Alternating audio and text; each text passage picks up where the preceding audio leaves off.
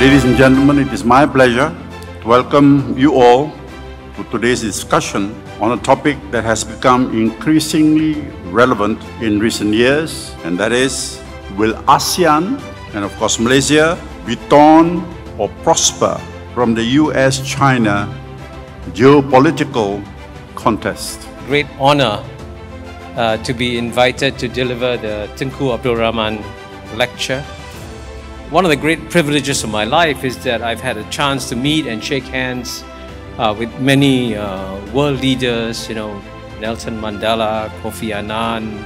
But one of the greatest regrets of my life is that I never got to shake hands with Tunku Abdul Rahman, because I actually believe that he was one of the greatest leaders that Southeast Asia has produced. And indeed, as you all know, by any kind of international global rankings, Malaysia is one of the most successful countries on planet Earth.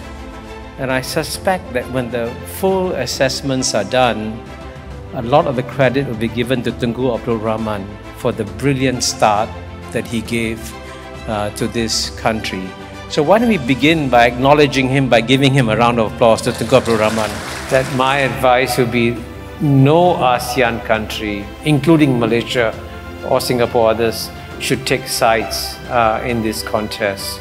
Because unfortunately, one lesson of history, which is actually very powerful, is that when a small country allies with a great power, the great power will be nice to you as long as the interests are aligned.